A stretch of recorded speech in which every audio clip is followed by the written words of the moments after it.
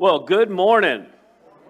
So most people know something about Daniel. Daniel in the lion's den maybe, or maybe they know about Shadrach, Meshach, and Abednego. But we have a real treat. A lot of people have said they love the book of Daniel. So if you get a chance, maybe we're going to start in chapter 1. You can read that this week. And today we're going to talk about, this whole series is about rising above circumstances. Because the truth is, all of us are going to have circumstances in our lives that we don't control. Some of you that are here today are dealing with maybe a physical problem that you have that you can't do a thing about.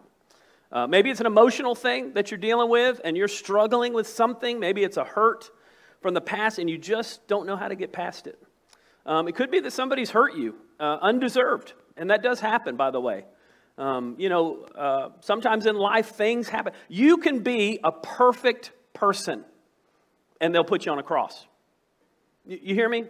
So no matter what happens in this life, this is not heaven. And so we'll have struggles.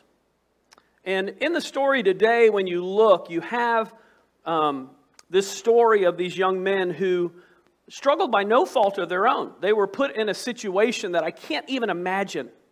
By the way, when you were 13, 14, 15, 16 years of age, would you have stood up in front of people and danced?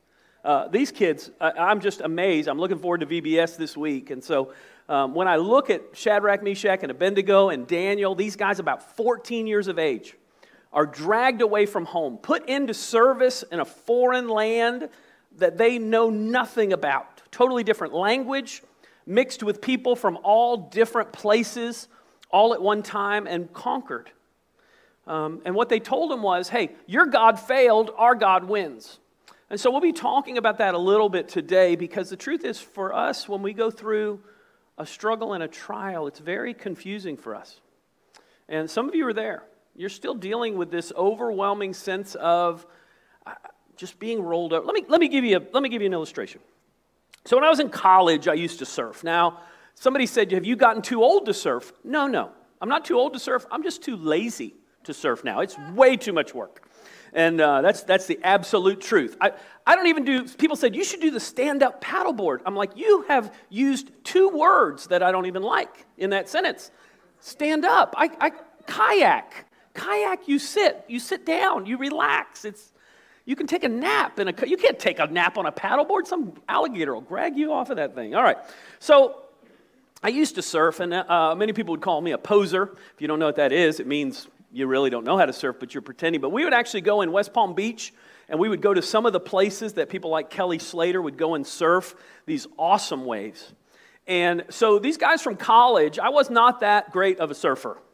But these guys from college talked me into going with them before a tropical storm. Oh, yes. And so, but people don't realize this. It's not the big waves that are a problem. Big waves actually, especially when they're clean waves, are very easy to paddle out through. People don't know that. It's like cutting butter on a perfect day. I don't even know how to explain the feeling. When there's a perfect wave, no matter how big it is, you can push right through. It's called a duck dive. You push right through it. It's great. But there are before tropical storm days. And it's when you look out at the waves and you just see white water after white water after white water. They call it the washing machine if you're a surfer.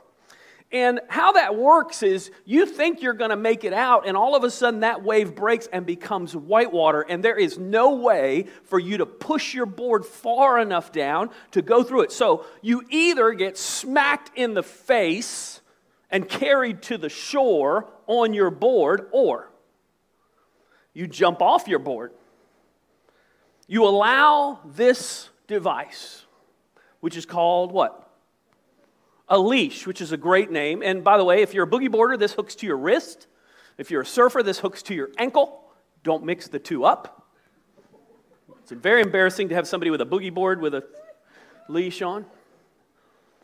And what happens? You jump off your board, and here's what you learn. Listen, a new surfer thinks they can hang on to their board and make it through anything. And they get beat up because they try to maintain control of their board, and they just get beat. and you feel like you're going to die. And then a wave will roll you over with your board and catch you in the wave and just over and over and over. And you are underwater and getting beat up. Can you tell I have experience with this? But if you're smart, you'll learn to trust your leash. You'll jump off your board. You'll go under the wave and know that in a minute, after that wave breaks, this will bungee back your board and you'll be able to pull it towards you, and then you'll be able to paddle out to cleaner waves where you can actually go under them or over them. Now, here's the truth about life. When you and I try to maintain control on our own of situations, by the way, life changes. You have situations come at you that you did not cause, that you did not make happen, that overwhelm you. Maybe it's a doctor's report where they say, hey, this is what's going on, and you're like, what? I've always taken care of myself. Look at Pastor Eric. He's in awful shape. Why doesn't he have that problem? I get people mad at me when I tell them my cholesterol levels. They're like, what? That is totally unfair. You eat way more worse than I do. And I'm like, I know. So things happen. You hear things. People respond to you. Maybe you lose your job suddenly by no fault of your own. Something happens. And here you are under the wave getting tossed and tossed and tossed. And will you hang on to God's Word and a relationship with Christ?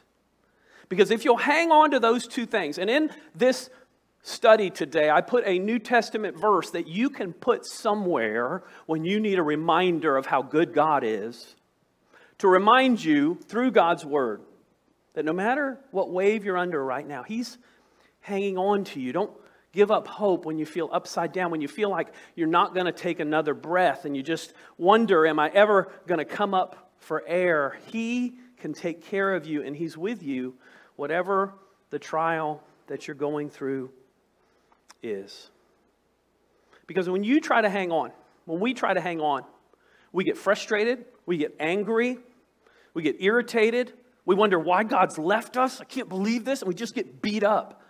But when we finally say, God, I'm yours. And we'll look at three things today, how you can trust the leash of God's Word and trust Christ to help you walk through. So here's number one.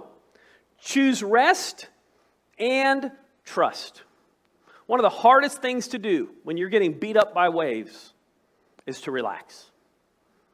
They've done studies of people, and sometimes in our fear response, we give the worst response ever. There was actually a show I was watching the other night about stress and how our brains respond to stress. And it was showing this lady who had gone through a hurricane in Puerto Rico. And as she went through the hurricane, she had her two daughters, and all of a sudden, she was overwhelmed so much with fear that she could not respond. So she decided, I'm going to take trauma courses to look at traumatic events to overcome this. I've got to learn not to overreact, because when we do, what happens? We lose our way. So let's pick up Daniel chapter 1. We're going to read verse 1, and then we'll assume the exile, and then we'll head up to verse 3. In the third year of the reign of Jehoiakim, king of Judah, Nebuchadnezzar, king of Babylon, came to Jerusalem and besieged it. Now you got to realize Nebuchadnezzar, incredible king, city of Babylon, created the Ishtar Gate. I'll talk about that in a minute. All kind of awesome things, and was taking over at this time all different groups. A group called the Phoenicians. The Phoenicians were the ones that helped us develop a written language that we could communicate with other people. All these different groups were being pulled aside. Isaiah in chapter 39 actually prophesied this. Then the king ordered Ashpenaz, chief of his court officials. So they've been taken into captivity, and it says, to bring into the king's service some of the Israelites from the royal family and the nobility, young men without any physical defect, handsome, showing aptitude for every kind of learning, well-informed, quick to understand, and qualified to serve in the king's palace. So these guys that we learn about later, Daniel, Shadrach, Meshach, and Abednego, were taken not only from home, but they were taken from wealthy communities. They were taken from an easy life, and all of a sudden they're subjected to total change. Imagine, by the way, Plato says that they would do this at about 14 years of age. Now, I don't know what you remember about being 14, but that was not the most stable years of my life. But your self-esteem probably was not established really well. And so when you think of them being 14 and what happens next, it really shows you God's hand on them. He was to teach them the language and literature of the Babylonians, some of the first libraries in the world.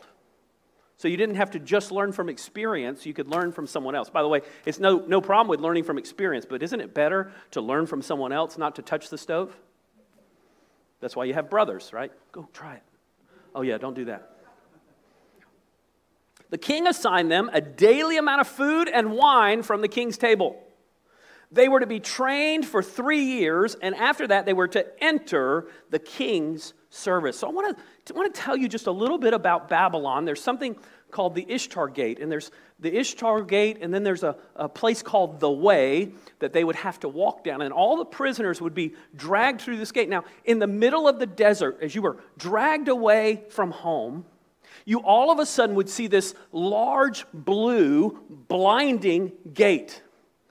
They had formed these bricks. And by the way, the front gate has been recreated in Germany at the Berlin Museum. So if you ever go to Berlin, go see just the front gate. It's not the biggest one, but it's there, and they recreate it, and they actually are using parts of it. You can actually go to several different places to see parts of this. See, as they went in, there would be these huge life-size lions, and they would have unicorns. They had a dragon, and these things represented their god. And they would be, it was 50 foot high, the first gate. And then there was a mile walk with these huge figures all over these pillars as you walked for a mile past all of these bright blue, shiny figures. You would be dragged in chains. They would be in a processional, pulled along, and they would walk in from a stark, bright desert into this amazing building. Nebuchadnezzar built it. They actually found the inscription, and he said, if this ever falls down, because there was a prophecy it would fall down, if this ever comes down, I would like somebody to rebuild it, which Saddam Hussein started. So they would be dragged down here. They would see these huge lions, and they would be overwhelmed. By the way, if you ever go to Chicago, if you ever go to New York, I think there's actually one in, let me see where it's at, in Boston and Rhode Island, in the museums there. You can actually see one of the original lions that was on the wall that these guys would have been dragged through. And so here they were overwhelmed by all of this, and they were being told, this is what we want you to do. Here's what the Bible says when you're in a situation that you can't do anything about. Trust in the Lord with all your heart and lean not on your own understanding. This is actually an Old Testament passage. In all your ways, submit to Him. And in the King James it says acknowledge Him, but it's the idea of being under His authority, and He will make your paths straight. Do you realize no matter what's happening in your life, here's what you need to realize. Even if somebody else causes your pain, you are responsible for your choices. That means that you can't respond to everything that happens to you. That's how you're different than an animal. That's why when I drive, there's not lots of dead bodies on the side of the road. Because I can't tell you the number of times that I thought I brake for tailgaters. Right? But I don't. Right? And somebody cuts me off and I think, wow, I could just pit maneuver them. If you don't know what that is, Google that. Right? So all kind of things go through your mind which are not positive or good things. That doesn't make it a sin. It's when you act on it. And so I'm sure Shadrach, Meshach, and Abednego and Daniel all struggled with feeling sorry for themselves. I'm sure as they were dragged in, the whole point of all this awesomeness was to make them feel like you are nothing. You have been defeated. You have been conquered. You don't matter. And when you go through a hard time, can I tell you, those are the exact same feelings you're going to have? that you don't matter, that you've been dragged away and it's not your fault and there's nothing you can do about it. And here you are, you might as well just surrender now. But you're still responsible for God's part in your life, no matter what your circumstances. See, they didn't make excuses for why they weren't obeying God. They just decided to obey God. That's number 2. Ask God for direction and for favor. We seek that in God's Word. You know, the problem with our direction sometimes in this life is the world tells us that you just decide how you feel, and that's what you choose. And so if you feel like doing something, just do it. You know, you were born that way, so you just act on whatever you're feeling. Listen, I'm telling you, you don't have to act on your feeling. You need to have a guide. How do I know that? My son Kyle bought his first grill. I was so proud as a dad. July 4th, he buys a grill. I could hear flags in the background. God bless America. It just felt so American. You know, he's buying a grill. There's probably going to be bratwurst on it, which aren't American, but still you have to cook some. And then hamburgers, some hot dogs. And so he calls me. He says, Dad, I got to know how to cook hamburgers. So I go over it with him, and I said, you know, and he said, I got a thermometer. I said, that's awesome. I said, now, with a thermometer, I said, now you can look it up, but I think it's about 150 is the temperature you want those hamburgers, and we kind of talked through it. Now, if you discover what happened next, please don't yell it out as 2 people did last night.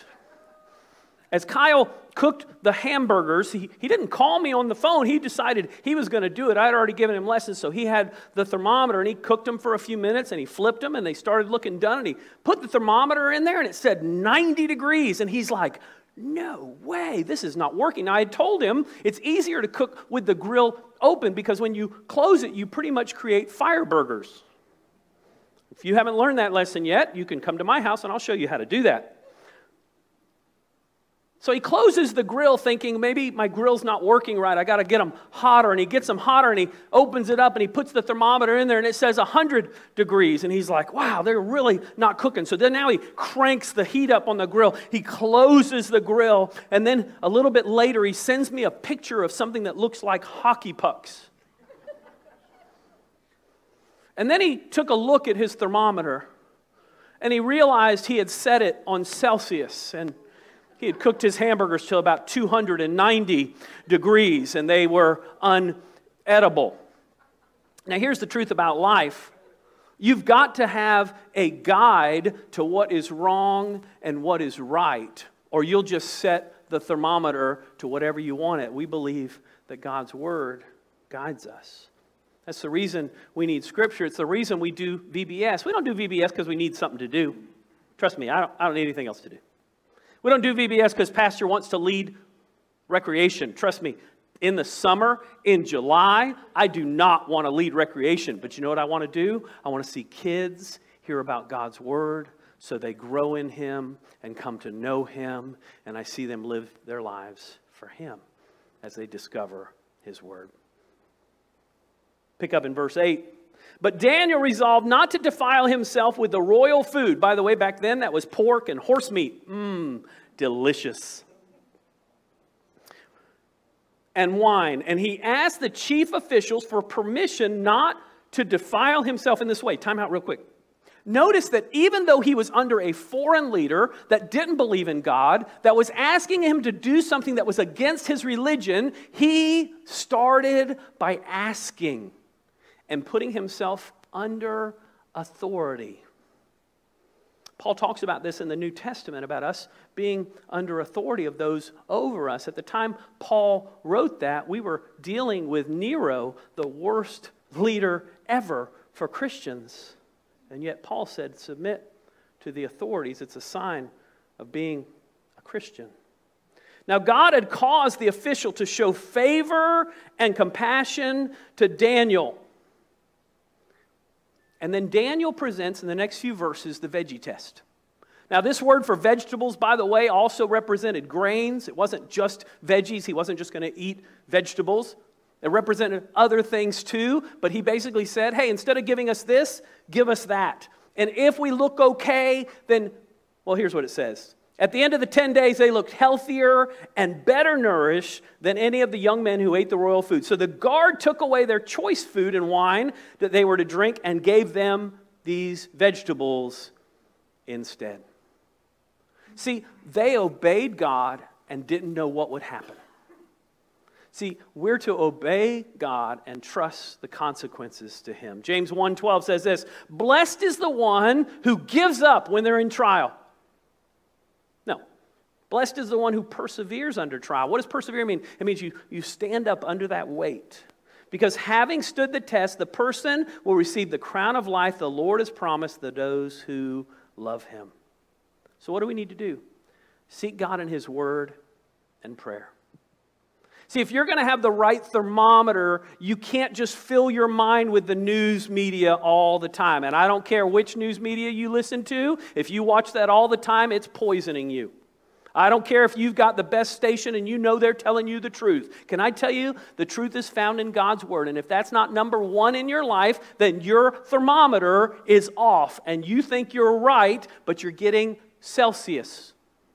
And you're wondering why you're angry. And you're wondering why you're scared. And you're wondering why you're frustrated. It's because all day long you listen to messages of fear and anger and how dare they do that. And every day, oh, I can't believe so-and-so did that. And you listen to that all day long and you wonder, gosh, why am I having such a hard time? Daniel and his friends knew Scripture. They knew what God had called them to do, and they knew that was the standard. So even though they were being told all kinds of things from every direction, they knew that was not the standard. Here's the main verse I'm going to give you in the book of Daniel. And I love this verse because it tells you about life. Shadrach, Meshach, and Abednego getting ready to go in the fiery furnace. They say to the king, basically about God, God will deliver us from your majesty's hand. But, I love this, even if He doesn't, we want you to know, your majesty, we will not serve your gods or worship the image of gold you have set up. Basically, we're going to do what God wants us to do regardless of the consequences. Number 3, recognize your blessings. Recognize your blessings. Can I tell you something about life? This week I had a tree cut down in my yard, 80-foot pine tree. I will tell you, when that thing hit the ground, it is the coolest sound in the world. I wish I could reproduce it for you. It is something between a shuttle launch and an explosion. The ground shakes, the dogs all bark. It's awesome. Horses whinny. It's great.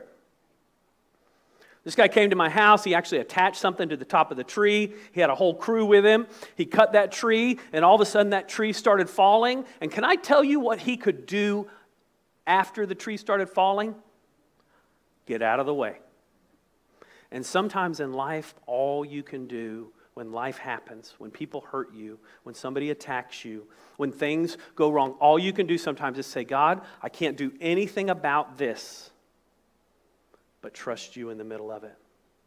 And I can look at the blessing I have, even as the tree falls, even as this situation happens, even as this loss happens, even as this pain happens, I can look around and see what you've done. Big wave surfers say that when they get caught in a wave and flipped over and their leash is holding, but they're underwater and in really big waves, it seems like forever till they come up. They say they learn to relax. They learn to actually enjoy where they're at. They learn to say, wow, how awesome this is. When's the last time in the middle of your pain you realized that God was blessing you? You realize that Peter did not walk on water in smooth water. It was during a storm that he was blessed. So God may even use you in the middle of your storm to be a blessing. To these 4 young men, what happened? God gave knowledge and understanding of all kind of literature and learning. They would have never gotten this back at home. Yes, they had lots of loss. Yes, they had lots of pain. Yes, they had lots of suffering. Life was not as easy as it was at home, but they knew the blessings they had. That's why Daniel could talk about it later. Hey, we got to learn all this stuff we would have never learned. What has happened in your life because of the pain that's happened in your life? What good has come out of the hurt and the injustice and the thing that's happened to you that you did not deserve? And then it says, and Daniel could understand visions and dreams of all kind. At the end of the time set by the king to bring them into his service, the chief officials presented them to Nebuchadnezzar. The king talked with them. Now you realize Nebuchadnezzar's like the head of the world at this time, and they come talk to Nebuchadnezzar, and here's what he discovered. He found none equal to Daniel, Hananiah, Mishael, and Azariah. Got to say that one slowly. It's funny that later we always call them Shadrach, Meshach, and Abednego was actually their Babylonian names. So they entered the king's service, and every matter of wisdom and understanding about which the king questioned them, he found them 10 times better than all the magicians and enchanters. Basically, the astronomers, the astrologers, the people who did magic at that time. What they considered magic was probably chemistry. He was wiser than all of them. By the way, Daniel later, you'll find out, is put in charge of these wise men, as they're called. You'll find out a little bit later in the New Testament that there's a group of wise men that came to see Jesus that bring gold and frankincense and myrrh, which most people believe is from the area of Babylon. It was almost like those wise men had heard stories their whole life from some Jewish young man who had told them about the future Messiah. Do you see how God can use the very thing that you think is your captivity to cause freedom for other people? God never wastes a hurt. So whatever pain you're dealing with right now, I want to encourage you, let God use that in your life. This is a verse for you. And the God of all grace, who has called you to his eternal glory in Christ after you suffered a little while, after you're off your board and getting rolled around and you don't know if things will ever come back to normal again, after a little while, what he's going to do? He's going to restore you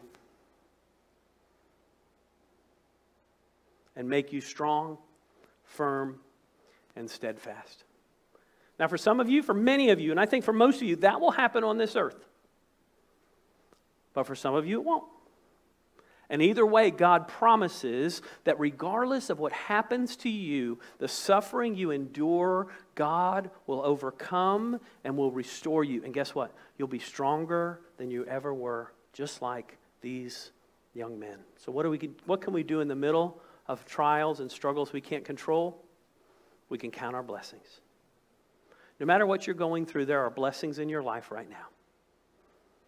There are blessings all around you. I encourage you, take a walk, look around. Thank God for the things that are around you, for the things that you are exposed to, that the fact that you have clothing on your body and food in your stomach, and so many blessings that we have. Take a few minutes to count your blessings, because if you try to hang on to the past and the way things used to be and the way you think they are, and if you walk in fear and anger and frustration all the time, they're just going to get rolled over and over and over. But if you'll let go of that and say, God, you know I didn't cause that to happen, or if you did, you say, God, forgive me for causing that to happen,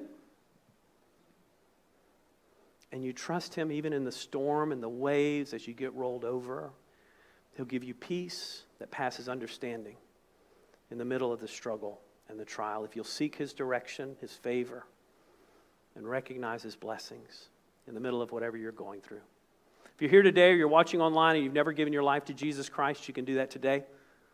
Jesus came and died for us, led a perfect life, was crucified for our sins because we could never earn our way to heaven, so Jesus paid it all for us. And the Bible says when we surrender our lives to him, when we confess our sin and surrender it to him and say, God, I don't want to live my own way anymore. I want to live for you. And we trust that he died and rose again. The Bible says we are given eternal life. That our sin nature is taken away and he gives us a new spirit through his Holy Spirit and helps us walk the Christian life. Maybe you're here today and as a Christian you're going through a trial or struggle. Don't give up. Hang on. No matter what you're going through. And hey, Just like Daniel, God will also bring some friends around you, if you'll let him, to support you and encourage you even on your journey. Let's go to the Lord in prayer. Father, thank you for this time. Thank you for your word, your power, your strength. Lord, I thank you even for the things that I've been through. Lord, the things I couldn't control, the things I couldn't fix, the frustrations that I even have now sometimes with the things that I wish I could take care of. But Lord, even in the middle of all that, I trust you. And Father, I pray for that one here today who's overwhelmed. They may not even know they're overwhelmed with the pain that they've had. And so, Father, I pray even now that you would help them to relax in you and your presence. Father, we thank you that you control all things. I pray that we would put our minds on you, not on this world, not on the things around us, not on the things we're being told are important, but we would look and know what's important from your word and in your will. We trust you, Lord.